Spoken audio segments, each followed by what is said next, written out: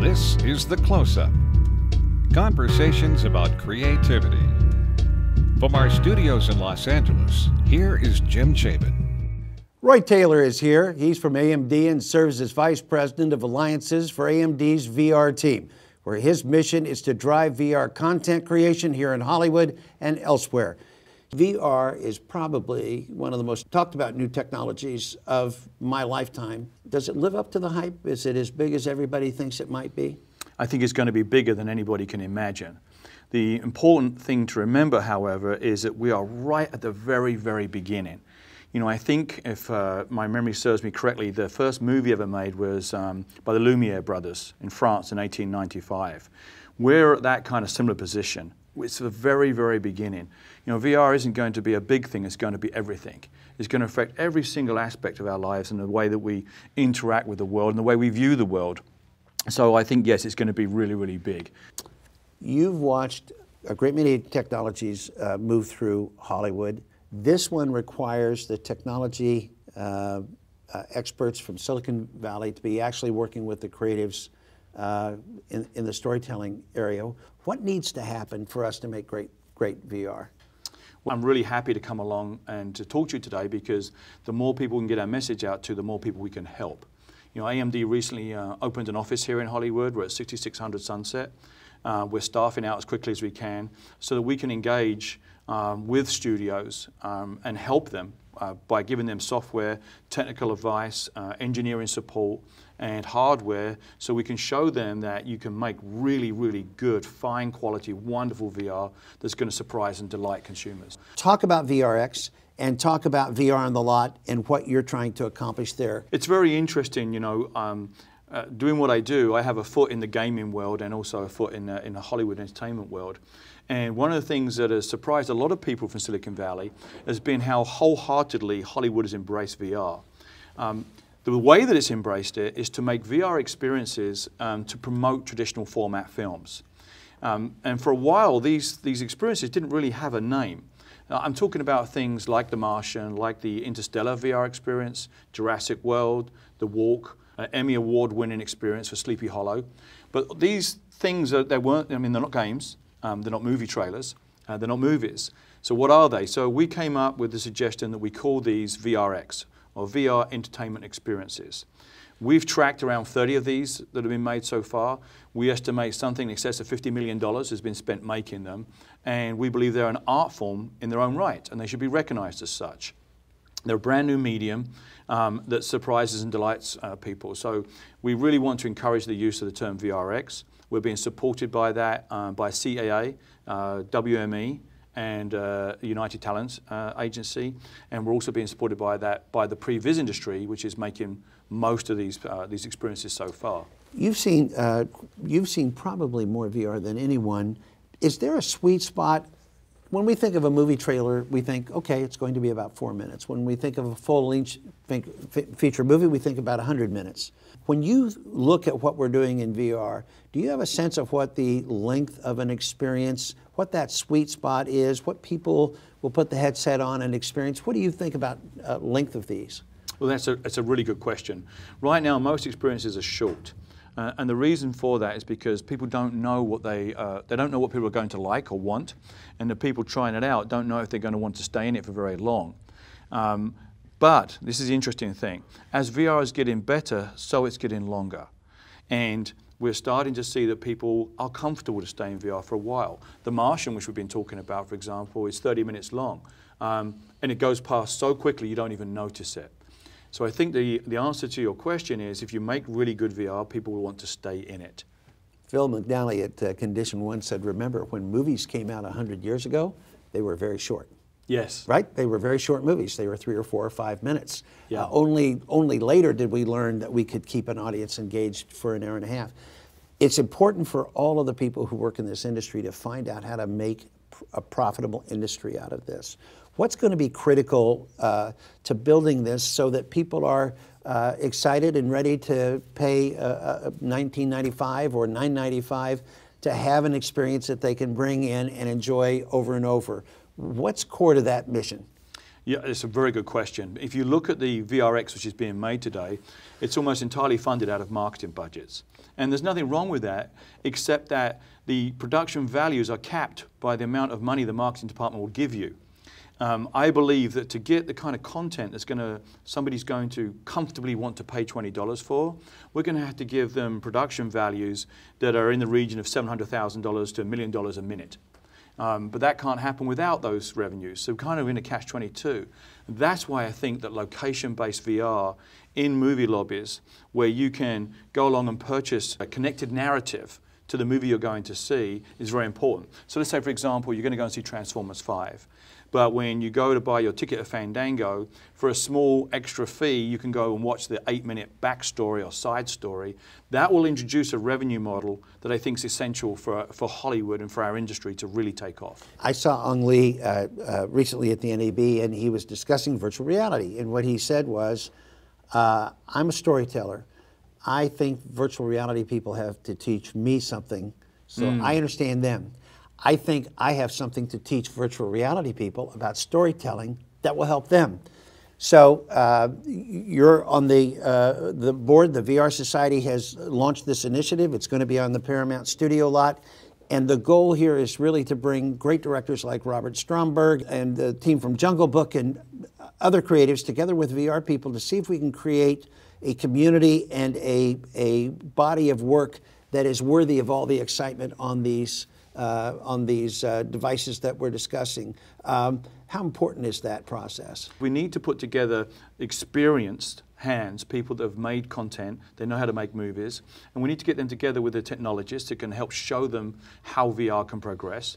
But also, very importantly, we need to get the youngsters in. We need to get the guys from the film schools. You know, I was recently at Chapman University at their film school, and some of the talent, some of the ideas the young filmmakers have got is incredible. So, you know, your idea to bring all those people together at the Paramount lot in October, I think is really, really a great one, and we're going to do everything we can at AMD to help make the event a wonderful success. We're going to show the audience some slides here, Roy. This is a survey done by Steve Seidman in New York a couple of weeks ago. 1,000 U.S. Adults were asked about VR. We asked people about their excitement about the experience of VR in the future. Across the board, the excitement by consumers for VR is really, really high. Look at 45 to 60-year-olds, 62%. Women, 65%.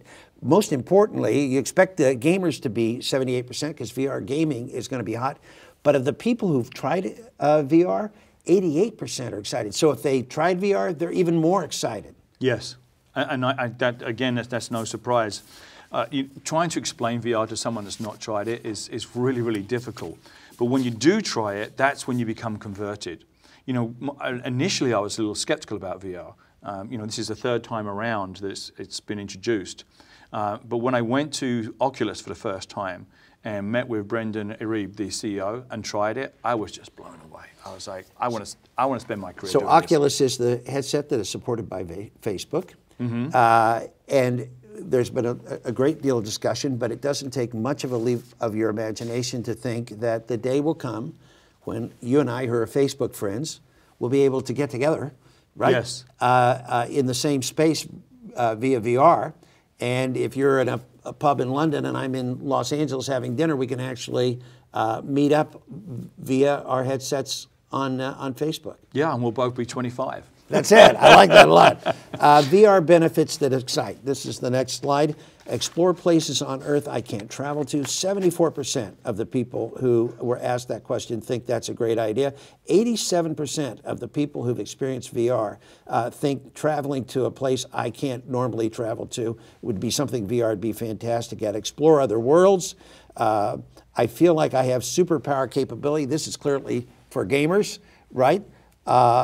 75% among gamers thought that was going to be a very cool asset. And then experience entertainment more deeply. 86% of the people who have tried VR think still experience entertainment more greatly. What does VR do that gets these kinds of these numbers? Well, look, you know, if you think about it, all entertainment, all of it, until now has been a rectangle. well, maybe necessarily think of it that way, but it's the truth.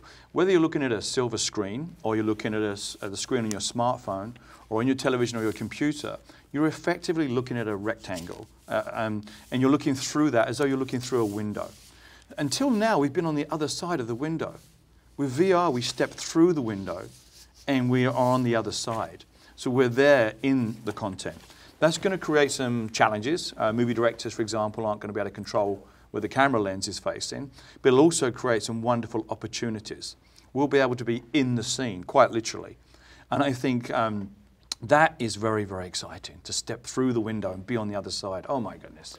Likelihood to experience VR at a movie theater. Would you take 5 to 10 minutes at a movie theater lobby to experience VR? 69% said that they would, which means that the public is even willing to go to a movie theater and experience something in the lobby. How do you imagine going to a movie theater, your favorite movie theater, going there a little early, you get your Coke, you get your popcorn, you're waiting around to go into the theater, and there's a VR experience. Talk about what the potential is there for movie studios and others. I think there's huge potential. You know, right now, good quality VR is expensive for most people. I mean, you do need a powerful computer. The headsets are, you know, $600. And I think for a lot of people, that's a lot of money. Secondly, for a lot of people, setting VR up isn't that easy. You know, there are cables involved. You do need some kind of basic knowledge of how computers work to install it. And so for a lot of people, I think that's a little off-putting. So location-based VR, where you can go and try VR for the first time or on multiple occasions, where you don't have to do anything. Everything's ready for you. In a place or location where you're used to experiencing entertainment, I think it's going to be a very, very big thing. I really, really do. So I want to go see the next Star Wars movie, and in the lobby, I may be able to get a chance to ride in a starfighter.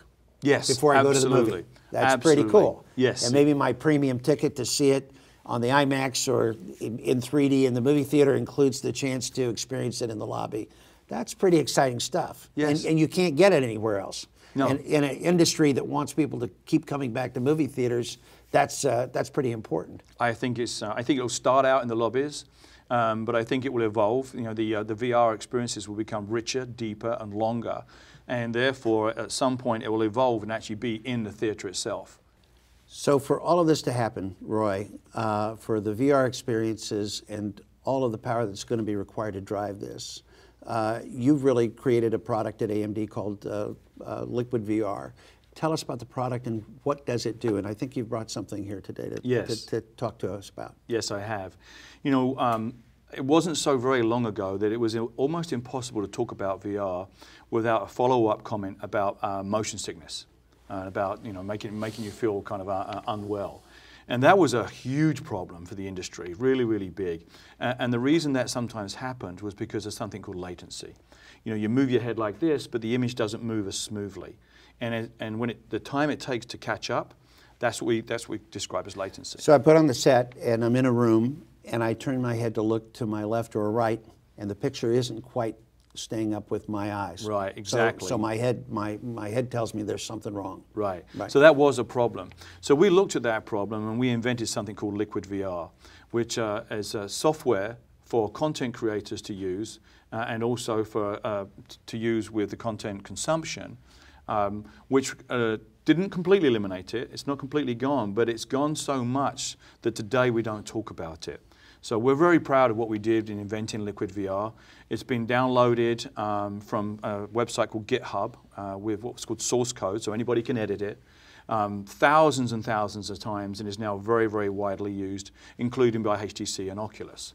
So we were really, really pleased to have invented that and helped solve one of the problems around VR. But the software is not the only part.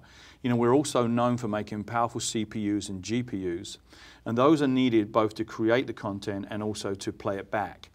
On the creation side, recently the NAB show, we launched this product here. This is it's a graphics card, for anybody who's not seen one before, plugs into the computer. And this card allows you to either take 360 VR camera content and stitch that together extremely well, because it has 32 gigabytes of RAM. It's an enormous amount of RAM. A usual gaming graphics card will have 4 gigabytes. So it gives you some idea of how big that is. And so this is the perfect tool for content creators. And then on the content consumption side for gamers and people that buy the HTC and Oculus headsets, we also have a range of products called VR Ready Premium, which users can install in their computer or buy it pre-installed from HP, Dell, or Lenovo. And that will give them a beautiful, smooth playback experience for experiencing VR. What's the one thing that concerns you about what we need to pay attention to make sure that this is a very, very successful industry over the next few years? Yeah, the concern is we don't yet have a piece of content which is so great that we call in sick from work just so we can experience it. That is so great that we get up early so we can go back into it before we have to go to work. That kind of content will come, but we don't have it yet. The sooner we have it, the better, I think, for everybody. Part of that is because of the installed base of headsets. You know, we need HTC and Oculus and everyone else to ship not hundreds of thousands or millions, but tens of millions, so that it's accessible. We need those location-based VR experiences to get installed as soon as possible, so that will then create the kind of revenues and continued investment, so that content can come to fruition. Is this the most exciting technology you've seen? Oh, goodness, yes. You know, I was fortunate to be at the very, very beginning of 3D. Back in the late 90s, in 1996, started working on 3D. I was the founder of NVIDIA in Europe back in those days, and I remember the excitement about what 3D could do to gaming, and it was great. If I compare those days then to these now, this is an order of magnitude bigger. You know, we're really fortunate, you and I, Jim, that we're working in this medium which is going to just change everything. So yeah, this is the greatest time in my entire career, greatest time of my life. Well, you're the most articulate advocate for VR. You are a champion in this technology. You're knowledgeable on it. You're leading the way. So please come back soon and keep us up to date on what's happening. And thank you so much for being here. Oh, thank you, Jim. Thanks very much. Thank you. The Close-Up is produced by the Advanced Imaging and VR Societies in Hollywood and is powered by Barco.